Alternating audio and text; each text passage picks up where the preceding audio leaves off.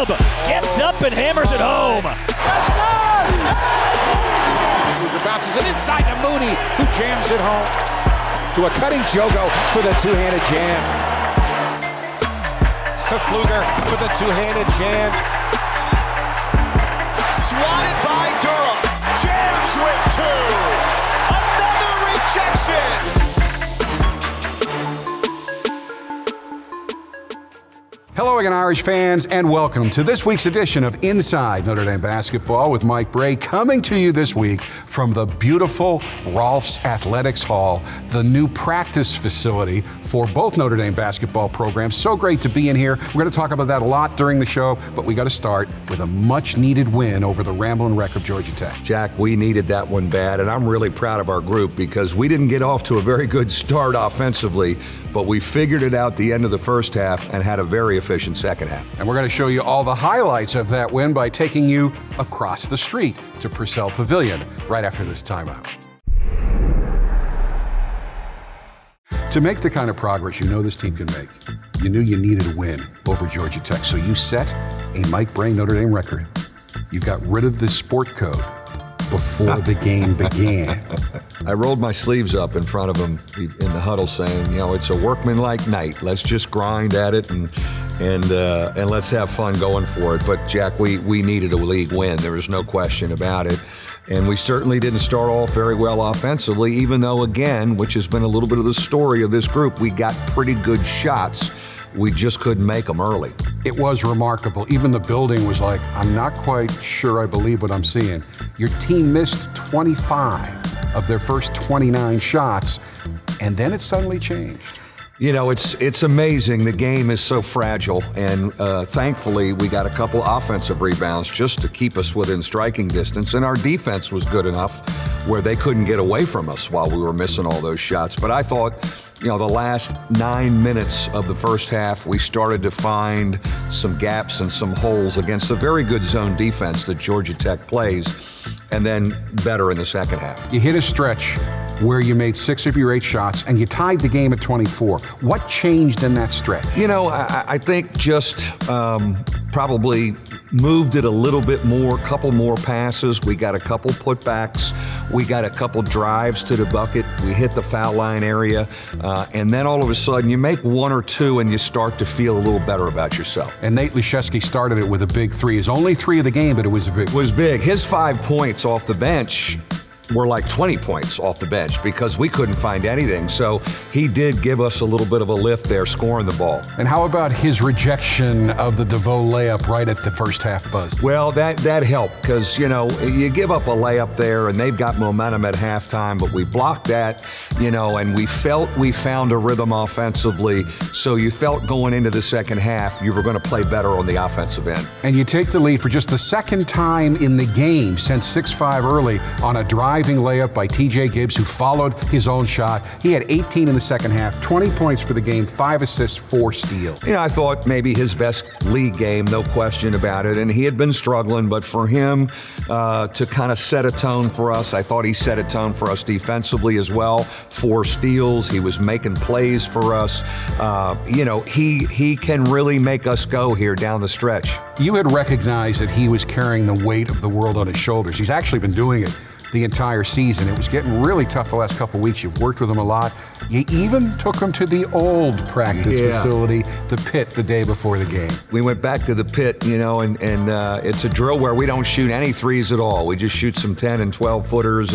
And then maybe the biggest part of it was the message that I wanted. I said, if you don't smile during the game, we got to make sure we smile at each other. I just want to try and loosen him up. He has had a lot on him, you know, a lot of response. Other guys waiting on young guys. Rex goes down. You know, he has had to try and figure out how to do all that, and I'm sensitive to that moving forward. And another guy who's been struggling because he's coming back from major knee surgery, DJ Harvey. He's still rehabbing to a certain degree, and fans don't see that. They just see the potential. But boy, did he play well for you. 18 points and 8 rebounds. I thought in the last week, we have a better frame of mind. He's putting less pressure on himself. He and TJ are similar, where they put the weight of the world on him and maybe force plays sometimes.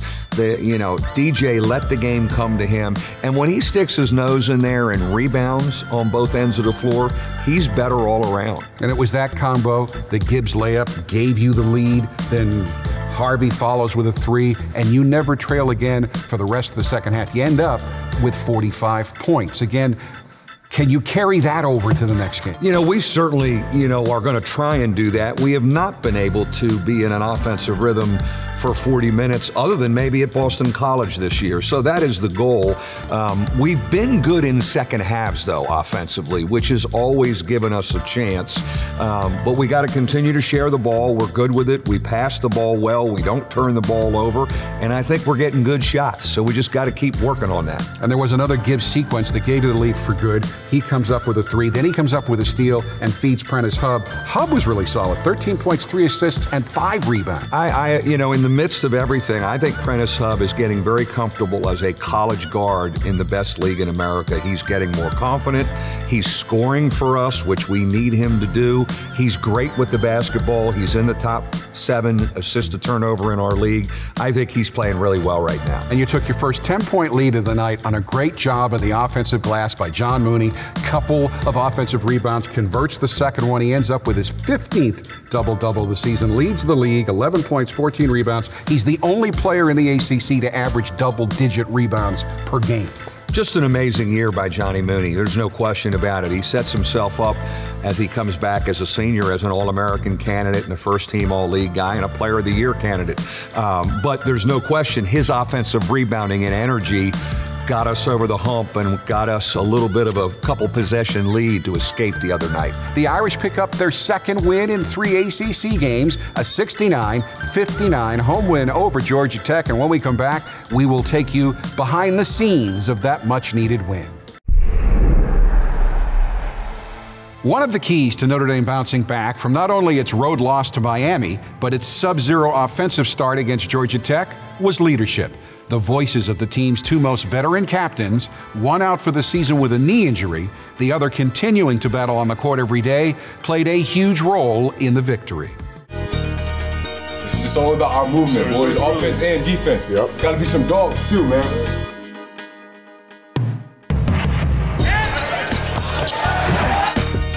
Gibbs fakes, spins, the runner is good. What a great win. Big-time defense. All right, keep that active hands going, baby. We're getting a lot of deflections and steals right now. You really got on the offensive board. Some big-time stuff. In the corner, Harvey for 3. Got it! Notre Dame leads. Let's use this week to get better, right? February's our month. Hey, why not us? Gibbs now driving down the lane, jump stop, runner off the glass and in. TJ flexes a little bit, looks at the stands, lets out a roar. The Notre Dame pulls away with a 10-point home win. Mike Bray's team back in the win column. Let's be a great story. Big picture, right? Big picture. All right. Woo! You haven't had Rex on the floor in a game since Purdue, but he's been around the team. He's very active. Talk about the job he did helping lead your team during the Georgia Tech game. I thought he was great in our huddles. By the time I got to the media timeout huddles, he had already been in there making key points, pumping guys up, getting them to believe, reinforcing things that we talk about. He's really found a niche to help. And again, TJ Gibbs, I thought, really led well too. TJ Gibbs really misses having him on the court to help him lead with him. That's been a void for our team, not only Rex's talent, but that voice and that older guy out there. So we've tried to piece it together, and Rex has given us what he can from the sideline. The last segment you talked about, it was TJ's best game production-wise in ACC play. Was it his best game of the year leadership? I would say so. I thought his preparation leading up, head was clear, not feeling the weight of the world. I tried to get it off him. I told him, I said, you and I are going to smile at each other during the game, and we laughed a couple times with some of the crazy plays that went on, and that's how he's got to play the rest of the season. And the kid gives you everything he has, and he just wants it so bad for his team that he can tie himself up in knots sometimes. TJ and Rex have developed a very close relationship over the years, a relationship that is very apparent in this week's edition of the Inside Notre Dame Basketball Players Fast Break. Welcome to Notre Dame Men's Basketball Fast Break. I'm TJ Gibbs here with Rex Pfluger. Rex, I'm going to ask you a couple of questions. I need your best answers. What's your favorite food? Oh, to go with pizza. Who is your celebrity crush? Margot Robbie. North or South dining hall? South, gotta say loyal. Favorite TV show? Game of Thrones, easy. Favorite NBA player? Klay Thompson. Favorite NBA team? Los Angeles Lakers. Dream 3-on-3 team? Dream 3-on-3 team. I would go with Kobe Bryant and Shaquille O'Neal. If you had to kill off one person on our team, who would it be? Do I give a serious answer to this? I'm a selfless guy, so I would say myself because I don't want anyone else to suffer. I don't like that. Favorite Coach Swan line? Oh, dominate. Fastest on the team? TJ Gibbs. Slowest on the team? TJ Gibbs. Funniest on the team? I hate to say this, but Prentice is pretty freaking funny. He's funnier than me? You laugh at most of your own jokes. So what? You gotta let people come in and laugh, then you can laugh. Smartest on the team? Liam Nelligan. Worst dancer on the team? I say Dane just because I don't think he knows how to move. If you had to be stuck with somebody on the team for 24 hours, who's the person you would least like to be stuck with? Least likely. I've been with you for 24 hours before. Yeah. That one hurt. I didn't say you. But you inferred it by... Okay. Who would you rather hang out with, me or Prentice? I'll go with you, my dog, you know? If John Mooney and a dog were stuck in a fire, who would you save? I feel like John could take care of himself, right? That's Notre Dame Fast Break with you. Those guys, clearly, really, really close. Really close, and that's why you love coaching here, Jack. The personalities, the sense of humor. We spend so much time together. We better be able to laugh at each other every now and then. And you recruit for fit, for compatibility. It's an important part of the makeup of this team. No, there's no question. There is a cultural fit to the program. There's certainly a cultural fit to this university. But Rex Pfluger and TJ Gibbs are two of my all-time favorites because I love being around their personalities every day. When we come back, we will give you a tour of this special new building, the new Notre Dame basketball practice facility. Welcome back to Inside Notre Dame Basketball, coming to you this week from the brand new Notre Dame basketball practice facility, Rolf's Athletics Hall. We think we have selected the perfect person to begin your introduction to this new facility, a young man who excelled as a player at Notre Dame and is now excelling as an assistant coach, Ryan Ayers. Let's check out the new home of Notre Dame basketball. Come on. First stop, we gotta check out that new team room. Now to the locker room. Not many people get to see this. This is where the brotherhood really begins. All right, people, we're entering the weight room. World-class facility here. Starts here every offseason, every year. Player development is key for us in this program, as each year we're gonna push you to your limit. On the court here, baby, this is where we grind each and every day. Got the NBA players here behind me. We want to keep developing guys to get to that next level. We really do got it all here. But to understand why we got it, let me take you back to where Notre Dame basketball was built. The Pit. It's not just a gym, it's a mentality. It's that can't-miss attitude, that unrelenting grind, the beginning of a brotherhood. It was our oasis, a lonely place, but a pure happiness, where shots will echo for the rest of time.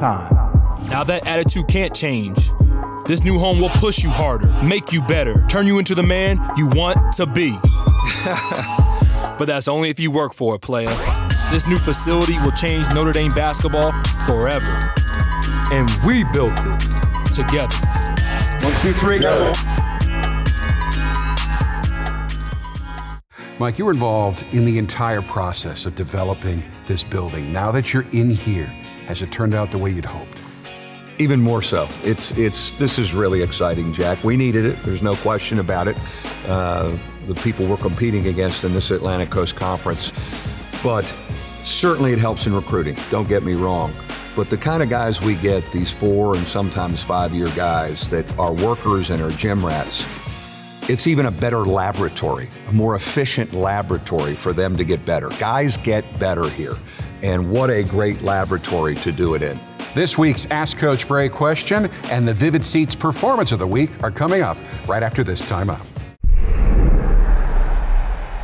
It's time now for the experts at TireRack.com question of the week for Coach Bray. This week's question comes from diehard fan Gary Rivers of Mishawaka.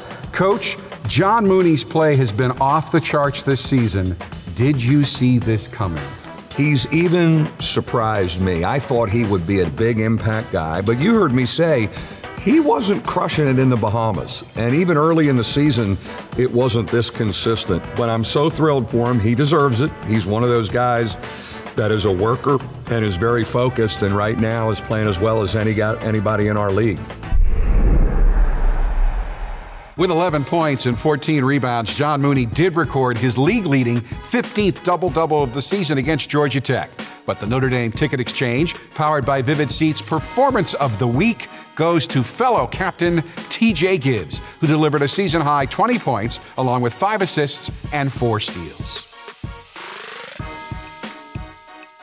Gibbs fakes, spins, the runner is good. Gibbs for 3, got it, and somehow that's justice.